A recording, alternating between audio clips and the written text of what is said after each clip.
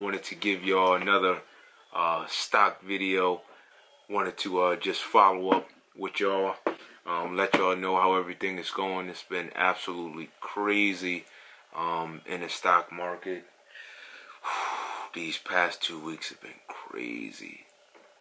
Moving forward, with the current conditions in the market, I want to make a video on my perspective. This is my thoughts, my opinions on what's going on in the market.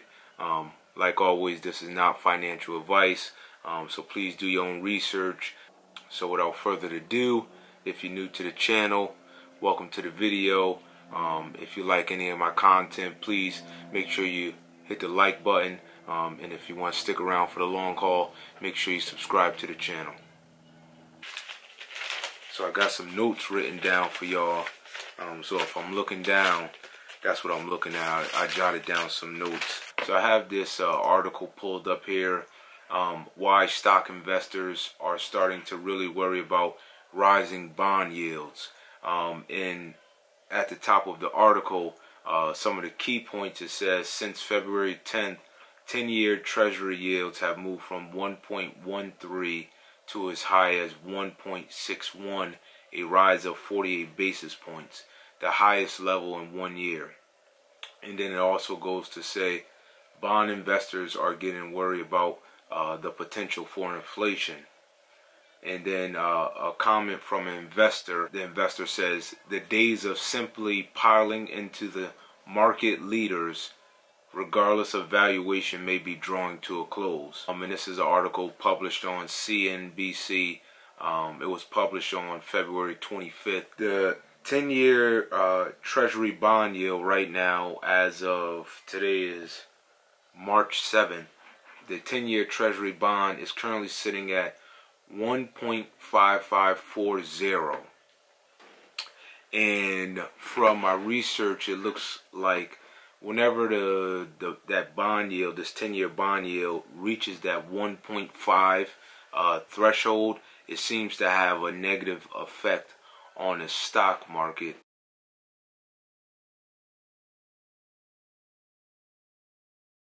And then another concern is the rising interest rates and inflation.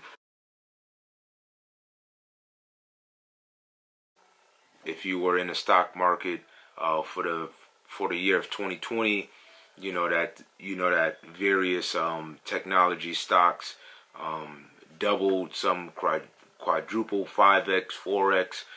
So people in the technology sector in 2020 saw really good gains on their investment. So now it's kind of cooled off. The market is kind of rotating from technology into various other sectors. The industrial sector, the energy sector should be doing good in these upcoming months here. Let me see if I forgot. Oh, the healthcare sector, obviously, as the vaccines keep rolling out, healthcare companies keep hitting their targets, you should see good returns. Also, travel is really good right now. One of my stocks, I have American Airlines. I got in at $17 a share, and I've seen really good gains on my American Airlines stock. United Airlines is another stock that's done really well for me. So the market is kind of shifting. You got to stay up to date with this stuff, but I wanted to create a video to share what I've been seeing in the market and how I've been reevaluating my portfolio. Is the market was just due for a correction phase, I guess. A minor pullback. Pullbacks and corrections are a healthy part of the stock market. Nothing can go up forever.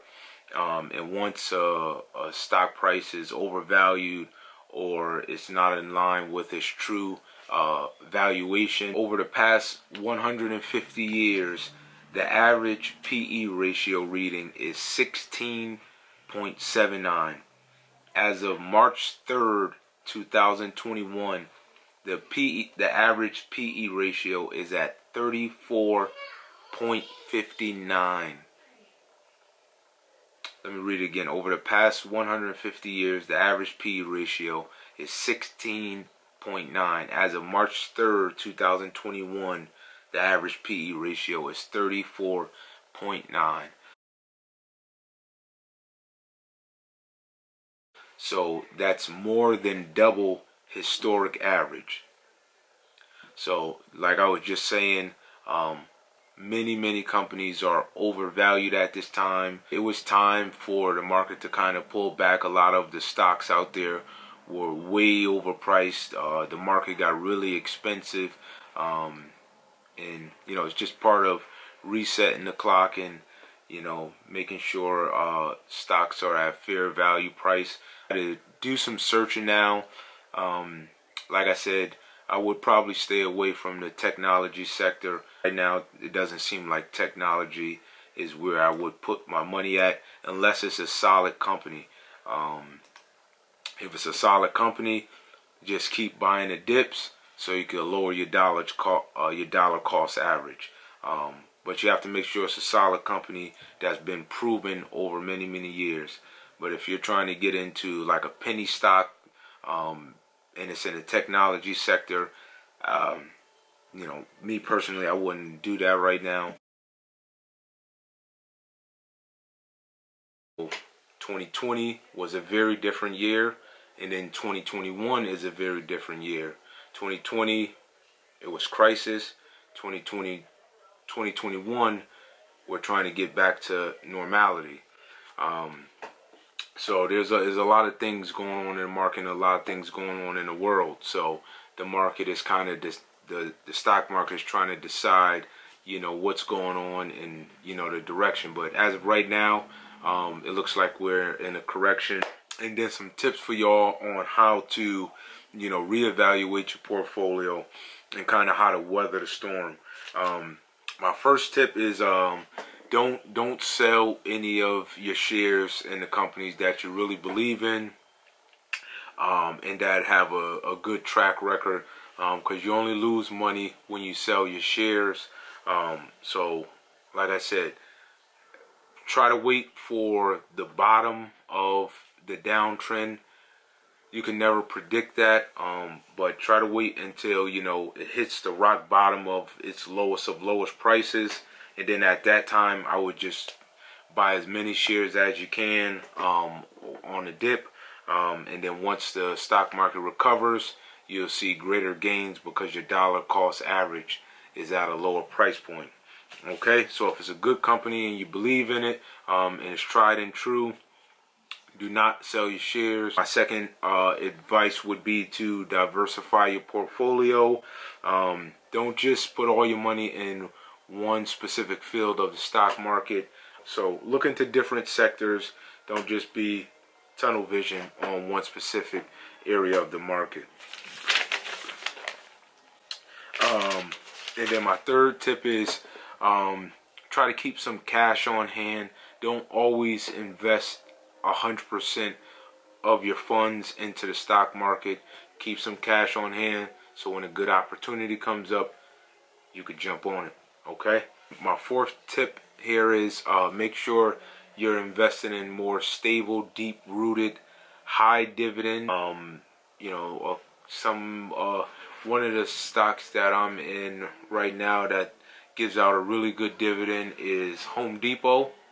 Home Depot and Citigroup are two good stocks that have pretty good dividends. Make sure you're invested in stable, deep-rooted, financially well-off companies. Or you could put your money in index funds or ETFs. ETFs and index funds, they see less drop-offs or sell-offs when there's a correction. Just because in the index fund or ETF, there's X amount of companies in there. So if one company is doing poorly in that ETF, then maybe some of the others are doing well. So between the percentages of the companies in there, you won't see that big of of a drop off in the share price. So ETFs and index funds typically hold up a little bit better when it comes to like a market correction or something like that. And then fifth is just thinking of as the market it's on sale. Your favorite stocks are at a discounted price. So once again, if it's at a discount, you want to jump in on it, because when the market comes back, you'll see some pretty nice turns on your investment. Lastly, I wanted to touch on Bitcoin. Since the last time we spoke, Bitcoin has been mainly like consolidating sideways. So it hasn't really gone up and really hasn't gone down. Currently, if I look at my phone here, let me see. If I look at my phone, give me 1 second. Currently, Bitcoin is right there, okay, and then Ethereum is right there, okay. So I think the last time I recorded the video, it was right around this price. Right now it's at 49,000 Bitcoin, and Ethereum is at 1,600, give or take. Also, Square invested $170 million worth of Bitcoin. Well, they bought $170 million worth of Bitcoin. As more and more of these big institutions buy into Bitcoin, it stabilizes the price. It'll be less volatile, and it should go up in value. Especially when these big institutions buy into Bitcoin.